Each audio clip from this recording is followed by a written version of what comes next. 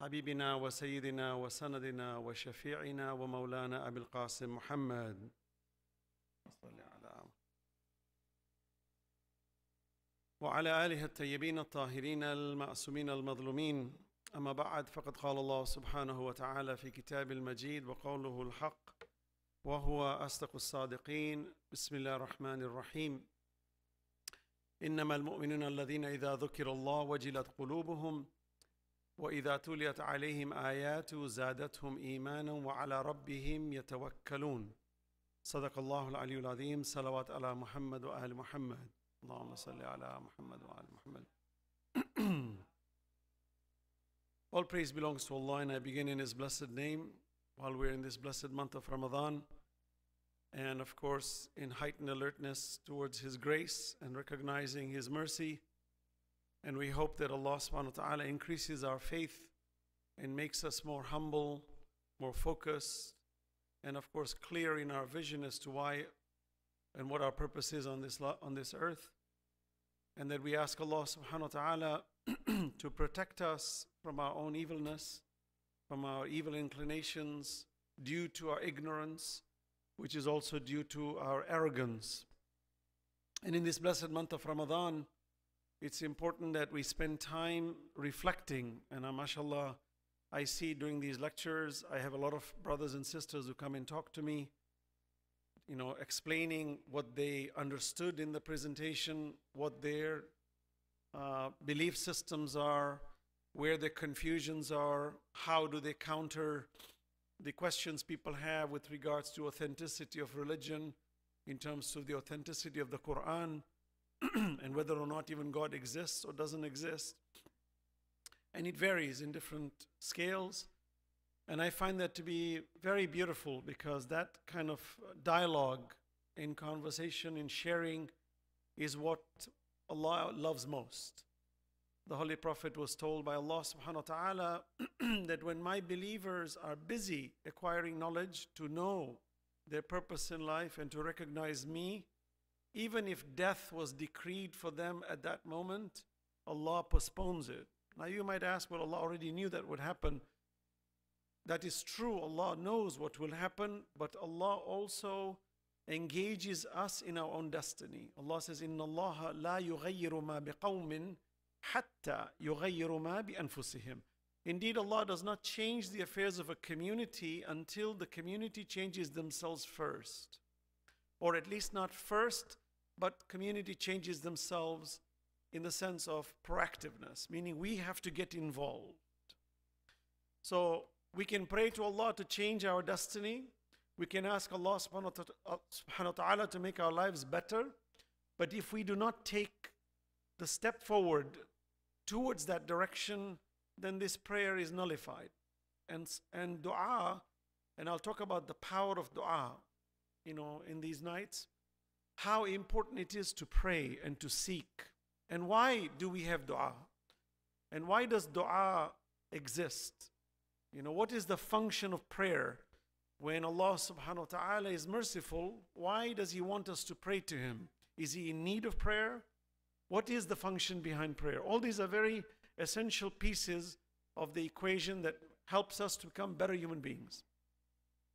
Yesterday I touched on some critical social problems we're having in society today. I'd like to continue briefly on that before I move on. As I mentioned yesterday, we have to find our balance in life.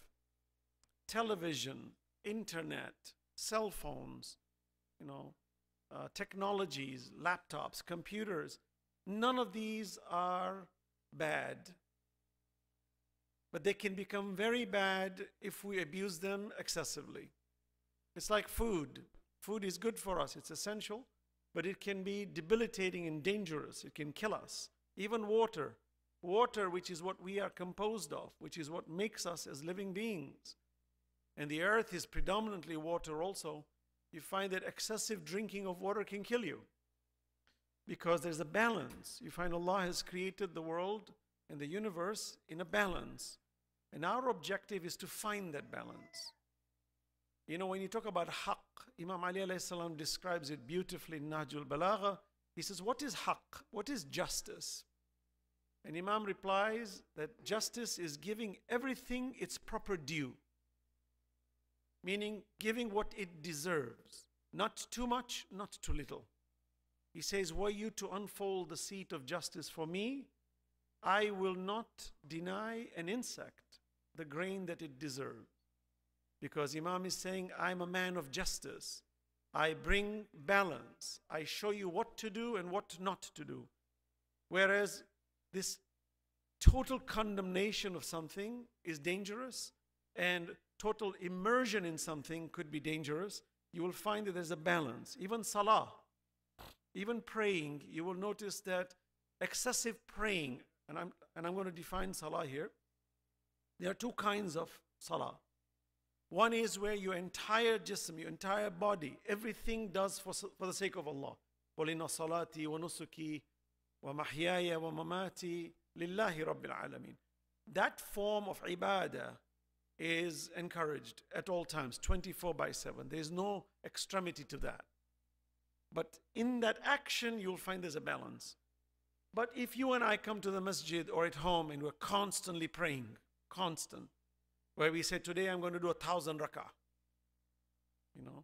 I mean, we do just 17 rak'ah, for example, 17, which is one day's amount of prayer, it takes a while, And if you do 100 rak'ah, which we do typically sometimes in the nights of Qadr, you find it's tiring when you do 100. Your knees start to hurt.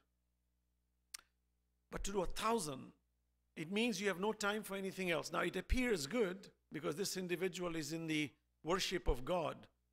But Allah has created a balance for us that we have social obligations, family obligations. We have obligations to go and earn a living. We have obligations where we have to meet and greet society. All of those are also an essential part of ibadah.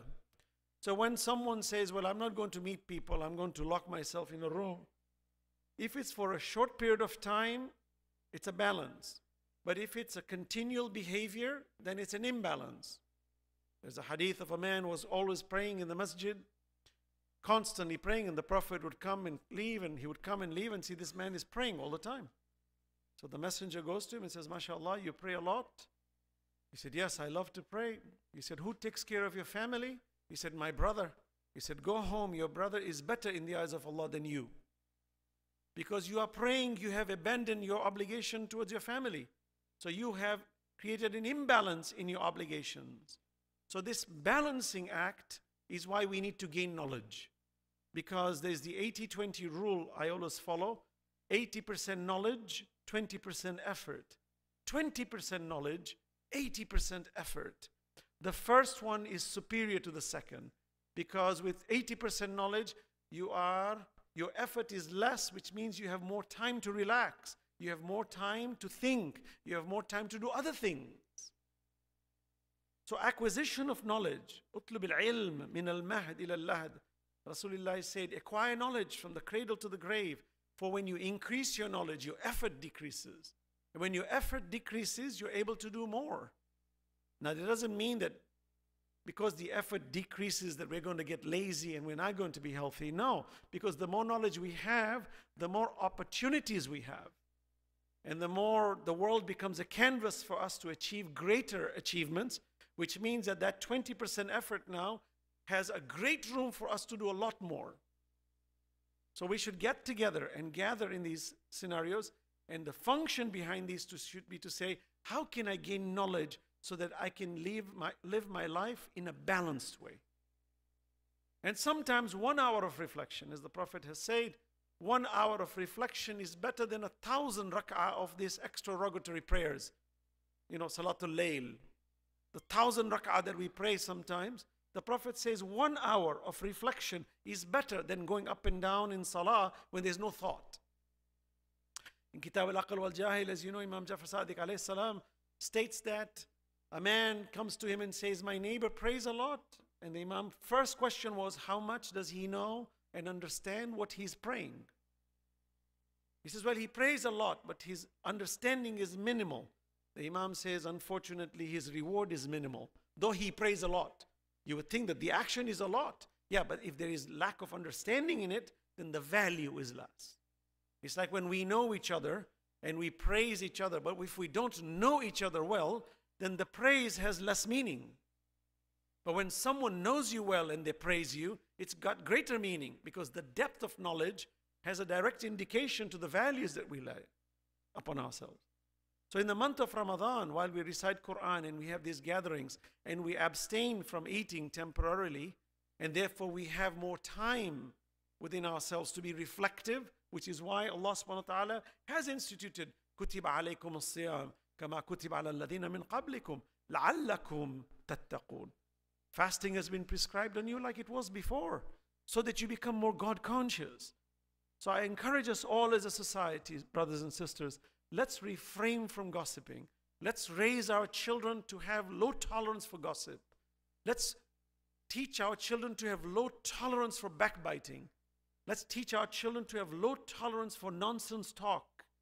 Let's teach our children to indulge in reflective thinking and let them question even the most extreme questions. Let's not silence them. Let's have a behavior of constantly indulging in politics and social issues and psychology and philosophy and all the other matters of life that pertains to how we should grow and raise ourselves. This is the sunnah of the prophets and Ahlelbayt. So in this month of Ramadan, Allah subhanahu wa ta'ala is encouraging us to do this. And sadly, I must say, as a human society, we recycle religion. Ramadan comes, we feel burdened, like, oh, God is going to stop me from eating and having my pleasures in life. And then we cannot wait to find that moon on the last day of Ramadan. We're so happy to celebrate it. Now, those are not bad, but holistically, you find Imam Zainul Abidin in his dua of, dua al-wida, which is the dua he recites, which he wrote for us to recite. And we're telling, he's basically thanking Allah for the Ramadan, but he's very sad that the month is leaving. He's very sad that this heightened alertness will reduce. So Allah is merciful. Were He to make us fast for more than a month, we would be burdened. And Allah does not put taklif on us. Allah wants to make religion easy. وَمَا جَعَلَ عَلَيْكُمْ فِي الدِّينِ مِنْ حَرَجٍ. He did not put religion to make it difficult, but He gives us just the right amount of dose. And scientists have shown that when a society indulges in the period that we fast, the 30 days, it has maximum benefit for societies. 1 day of fasting, 2 days of fasting has benefit, but a protracted 20, 30 days of fasting is superior. And if you look at the principles of Islam, they are built on social grounds. Yesterday I spoke about the deleterious effect of extreme amounts of texting in the social arena for kids. They are showing statistics that since 2012, even up to 2012, homicide, for 24 years, homicide was higher than suicide. More people got killed than suicide. In the last 24 years, it's reversed. Homicide has gone down and suicide has gone up. And there's a reason for that. One of the reasons scientists have observed is that the children, they are so addicted to this instrument, go out much less. So they kill each other much less. They get into death much less. So they are safer in their homes. Research shows. Now that may appear to be good, but actually because they're antisocial, they do not interact very well. So socially, they're inept, meaning they don't grow properly. They don't know how to communicate personally. They lack personal abilities. They're too engrossed in this.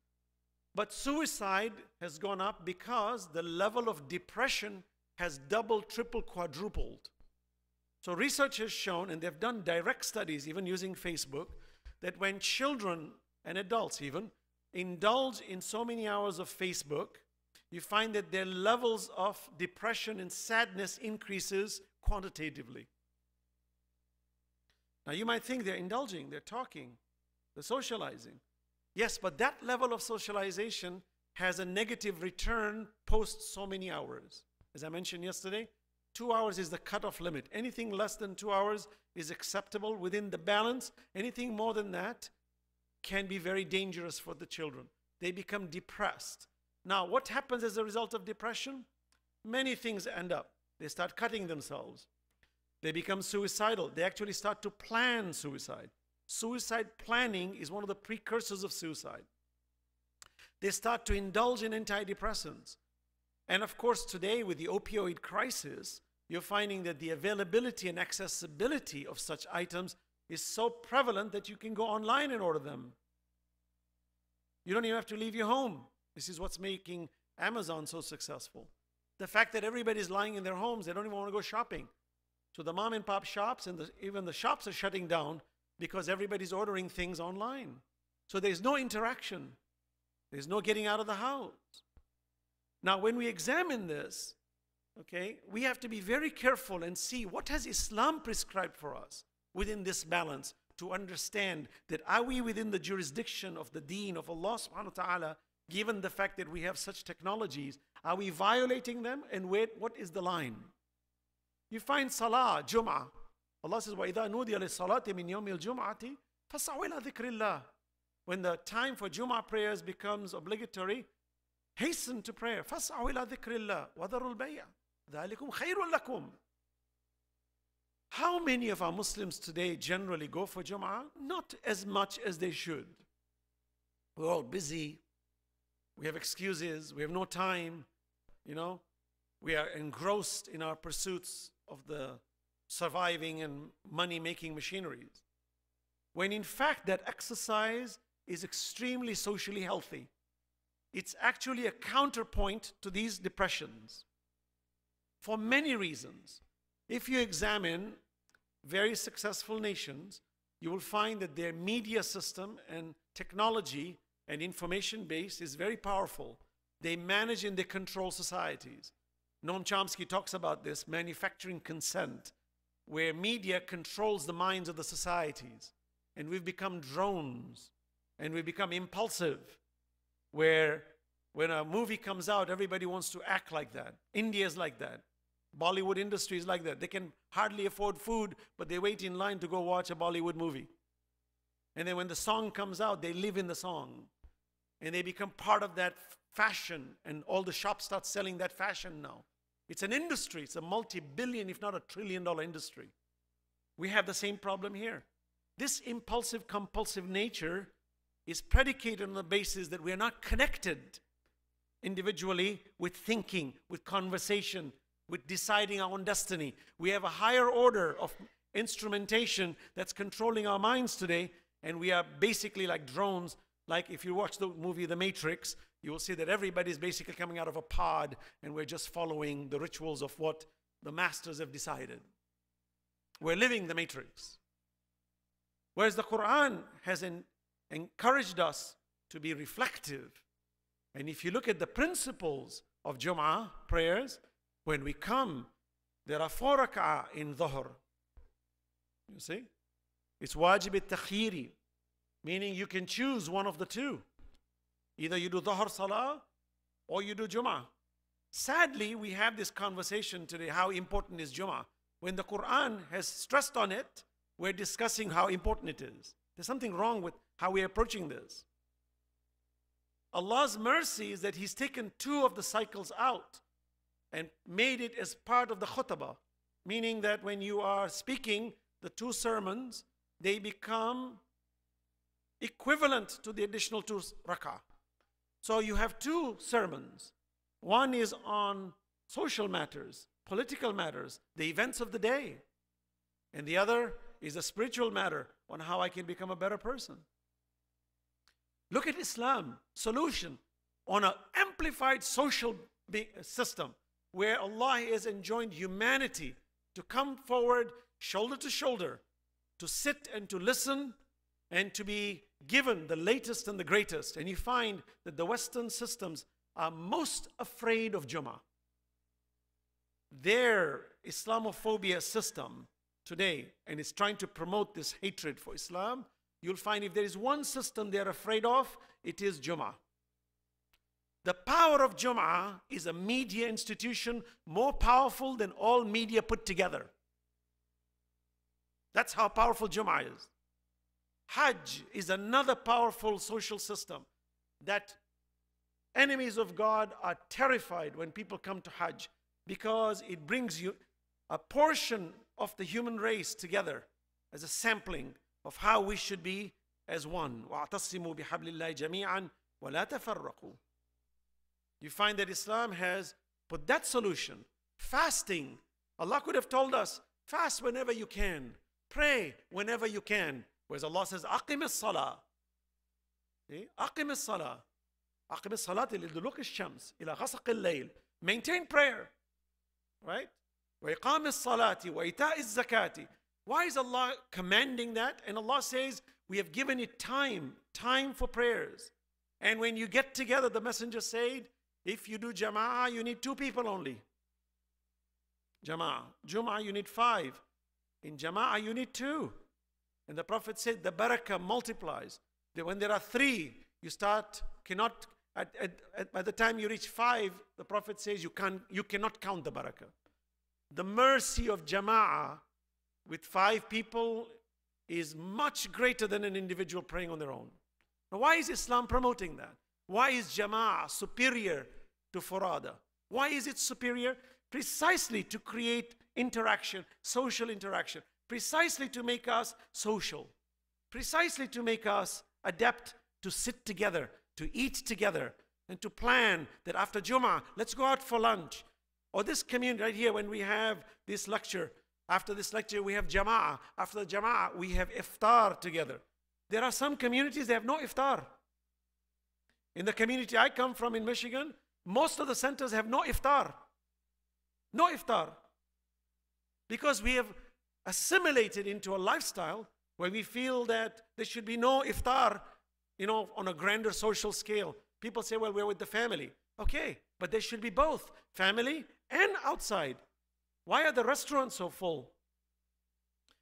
Communities, Islamic centers should encourage iftar, and it should never be built on financial reasons. It's a shame on us as a community that if we cannot get together and contribute to have iftar together and to have the barakah of eating together the way it is the sunnah of Rasulullah, then what are we encouraging our children to become sedentary, to go into their homes and remain aloof in their homes on their technologies? Because what good is a social environment? We can't even afford that.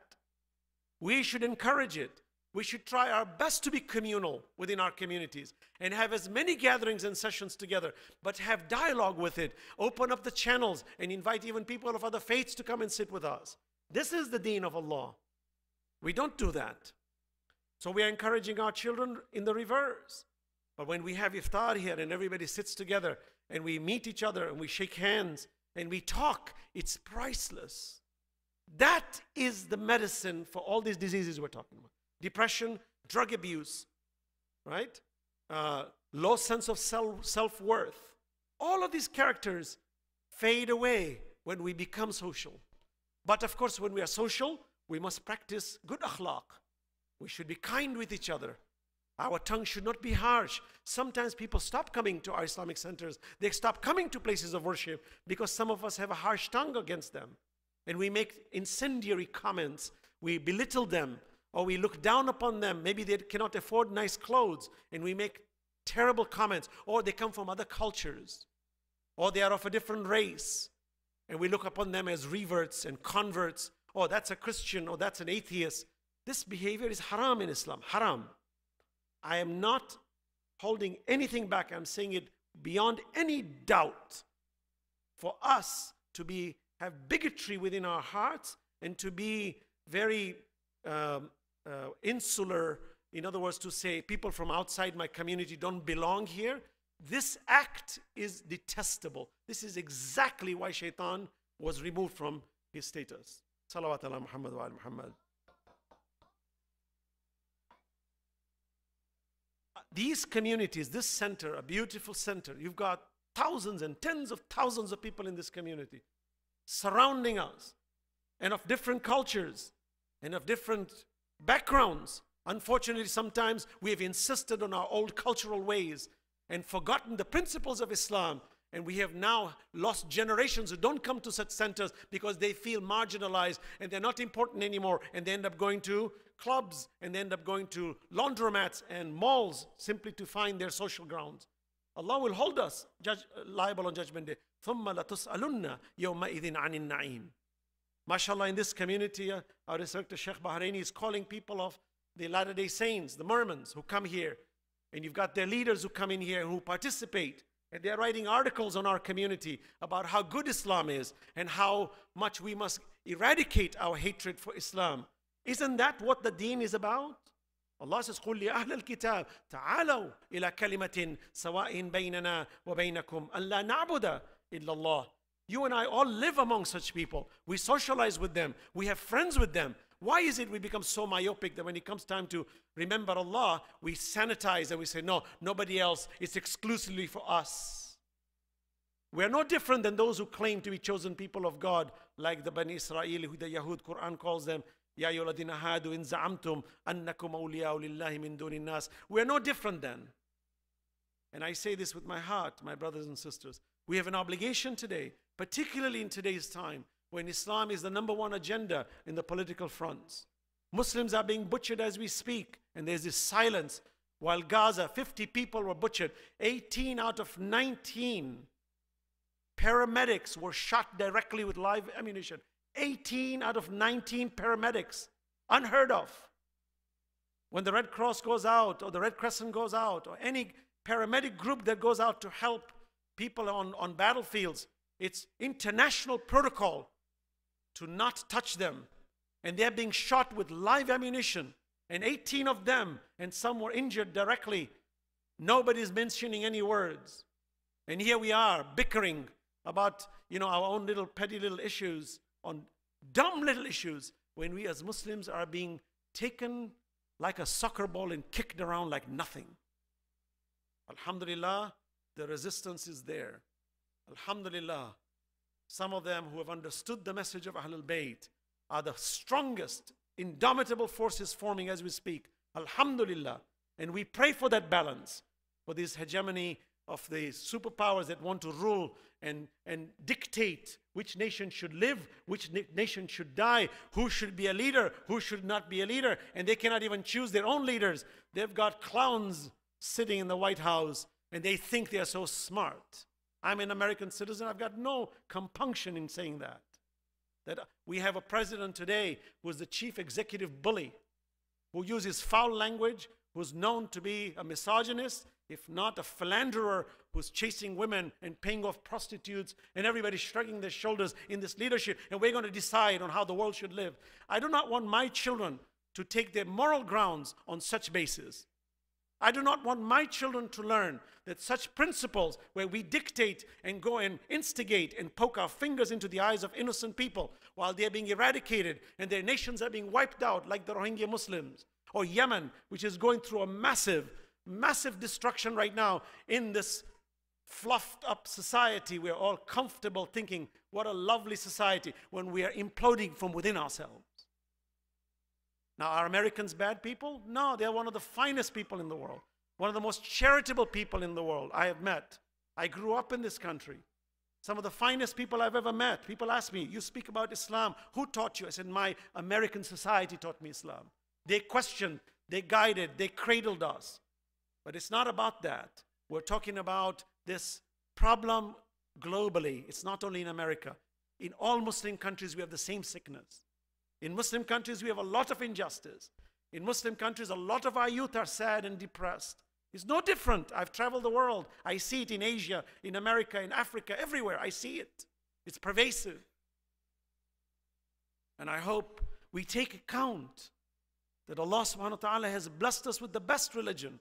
I don't need to go too deep into this. But the gift Allah has given us, if you and I take it, if this generation says, I am going to take it, it doesn't take too many people to change a society. Leaders need not be too many, but they need to be profound. And we need to take the essence and the power of the deen Allah has given us and to utilize it properly. In order for us to understand that we have a moral obligation and we are not bigots. We don't look down on Christians or Jews or atheists. No, we honor them all. We respect them. You might say, oh, do we tolerate them? I said, no, don't even use the word tolerate. Say the word, we respect them. لا إكراه في الدين قد تبين الرشد من الغي. There is no compulsion in religion. Truth is clear from error. My respected brothers and sisters, I say to you sincerely, I know these lectures are being heard globally, and I hope societies out there and young generations out there hear these calls and to say, yes, we must all rise together and take the gift of God, the way Allah has brought us to Hajj together, and say we are a united ummah, ummatan wahida, one united body. إنما المؤمنون إخوة فأصلحوا بين أخويكم واتقوا الله لعلكم ترحمون. The believers are brethren. Make peace between them. Unite. You think the nations that are superpowers today want us to unite? I gave this example, South Korea and North Korea. They are eager to have peace between each other. They're fed up with that border. But the power says, no, you can't have it. We're going to keep instigating you. And the warmongers and the hawks in Pentagon and Washington are waiting to start war because they've got all this piled up, stacked up machinery that they need to get rid of. And the world becomes victim. Children become orphans. Limbs get blown away. Do you think they care? They don't care at all. They just keep charging forward like the way Hitler did. He didn't care about how many Germans and how many Europeans and how many blacks and whites and Jews were killed. He didn't care about any of that. But Allah says, I will not change your affairs until you rise. That in this month of Ramadan, look at the sicknesses that our children are going through. Look at the sicknesses that we have. And the solution is very simple. Have social interaction. Have a sincere desire to meet. There's a rahmah of Allah subhanahu wa ta'ala built within us. There's a blessing between us. Allah created us because of His mercy. A brother come and ask me right now. It's in Surah Hud, verse 119. Allah says, I'll read it in English. If your Lord had pleased, He would have certainly made a people a single nation. But they shall continue to differ because difference of opinion is here to stay. It's a lovely thing. When we have difference of opinion, it's a barakah. It's a rahmah. God says, مَا خَلْقُكُمْ وَلَا بَعْثُكُمْ إِلَّا كَنَفْسٍ وَاحِدَةٍ. We made you from one nation, but we are different. Everyone, even identical twins who are genetically identical, are different. Different characters. They have similarities, but they're different. Every child born of its mother and father, they're different from the parents. There's some overlaps, but they're different. That difference is healthy. Some of us cannot handle difference. We want to eradicate difference. Oh, he's a Christian? Bad. Oh, he's a Sunni? Bad. Oh, he's a Shia? Bad. No, no. Difference of opinion is healthy. Leave it. Talk about it. Agree to disagree agreeably and leave it. It's the design of God. Allah loves difference of opinion. On Judgment Day, Allah will not question us whether or not we eradicated differences. Allah will question whether we came on the same terms to promote peace. كنتم خير أمة أخرجت للناس تأمرون بالمعروف وتنهون عن المنكر وتؤمنون بالله. You are the best in the community. You promote good, you forbid evil, and you believe in God, but not at the cost of eradication of differences. No. Today, even within our own schools of thought, you follow marja A and you follow marja B. We have people who fight with each other because you follow one marja and I don't like that marja. When did Allah allow us to pass such judgments? When? When people choose what they want or they want to declare Eid on that day. Sure, we should come to a common term and declare Eid as a united body so we can pray together. But if people desist or insist, then leave them alone. Be happy that they have a difference of opinion. Our maraja differ on fiqhi matters. It's a barakah. It shows ijtihad is alive. For if every marja agreed on every other marja, it's a rubber stamp, then where is ijtihad? Ijtihad is dead. Allah says, you will continue to differ. إِلَّا مَنْ رَحِمَ رَبُّكَ وَلِذَلِكَ خَلَقَهُمْ. Except those on whom your Lord has mercy. And for this did He create them. This Quran is saying in Surah Hud 119. And the word of your Lord is fulfilled. Certainly, Allah says, those who reject, I will fill hell with the jinn and men altogether who reject me after having been given so much mercy and rahmah. So I conclude tonight in this time that I've been given. Within the next 6 minutes, I'd like us to focus that the social implications are powerful. Very important for us to encourage it. I was reading an article today that the rise in killings in school is becoming astronomical. Every week, children are killed in schools. It's unbelievable when you think about it. School, the most innocent place, a place where children are gaining knowledge. It's not a place that's building bombs or guns, or it's a gangster that's robbing, that's indulging in drugs. It's a place of education, for God's sakes. In the most advanced nation on earth. Think about it. You think we pat each other on the back? As the most advanced nation in the world, we have the power to put instruments on other planets where we don't have the power to keep families together. Have you thought about that? The opioid crisis has reached astronomical numbers. I told you yesterday, just fentanyl, one carload, there's such a market, it can destroy all of America. North America, not America, North America, including Canada. There's a market for it. Now, we can talk about it some other time. Why is all of this coming? I used to speak about this 20 years ago. I said they took God out of the schools. In one way, I don't blame them, because some people who believe in God were extremists. But they didn't know how to balance, so they cut one off. And when you cut one off, there's a chargeback. There's a relationship that's going to come. It's going to haunt us. Today, so many children are getting killed. You know which industry is growing? Security industry. Security. They've got cameras that now can sense even the sound of bullet. So now it's getting very technical. You're going to enter a very highly technical, it's like entering very, very classified area, you know, like in the Pentagon, where all the cameras are on you and everything you move around. Children are getting terrified that I'm coming to school and I've got all these eyes looking at me and I don't know what to do. And I'm entering all these metal detectors and I've got teachers holding guns and I've got soldiers and I've got guards walking around with guns in school. Can you imagine the psyche of education? It's like studying in a prison. It's happening. So there's a $1 billion industry starting now called securities in schools. And budgets are in the billions to arm schools, public schools, arm them. The NRA is having a field day with that. Researchers have come and said, what is the solution to this sickness? Subhanallah, and I'm reading this article. The researchers say the solution is to sit with the children and talk to them. The solution is to reason with them. Solution is to encourage them. Solution is to give them tranquility and stability with conversations. Human touch, it's missing. We run a school in Michigan, the Academy. Wise Academy. It's interesting. Kids, when they come to us, we have two to three interviews. We talk to them. We ask them, the school you went to, did they have an interview? They said, no, we're just a number. As soon as we apply, welcome, come in, because the state and the federal government is going to give us money. It's money for us. Bring them in. Fill up the classes. Doesn't matter. You're a number. You're a nice guinea pig. Come on in. Come on in. Give us the money. You find charter schools are like that. Charter schools just want to stuff the kids because the government is going to give them good money and they're going to get rich. Does anybody talk to this child? Does anybody care about this child's future? You find, ironically, sadly, across the board, and I'm not pointing fingers to all the schools, some are phenomenal, but in general, they have no time.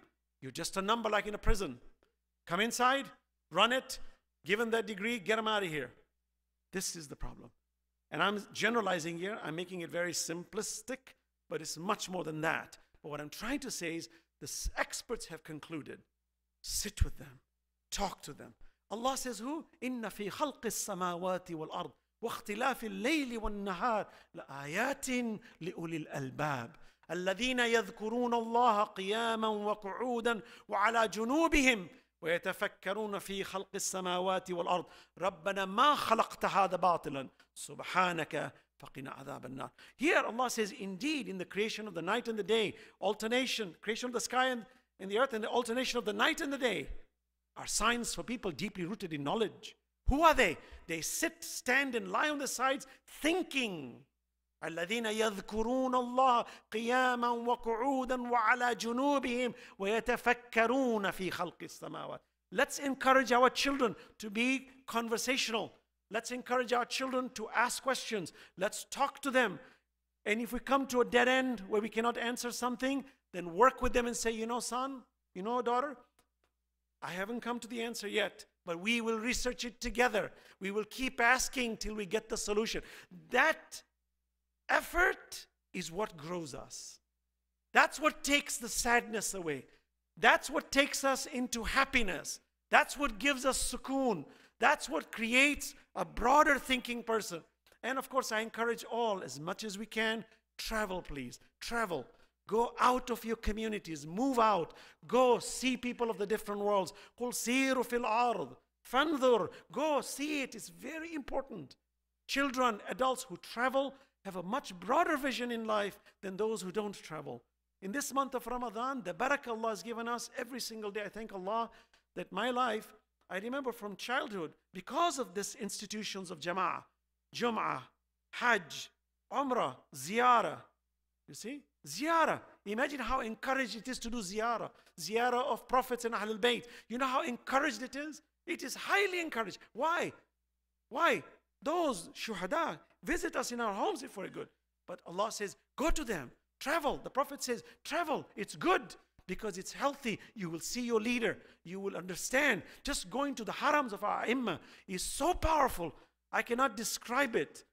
The incredible aspect of visiting the shrine of an Imam, of the Prophet, going to the Prophet's grave, going to Jannatul Baqi, touching that ground and saying, here lies that great person who once stood on this earth as the flag of justice and modesty on this earth.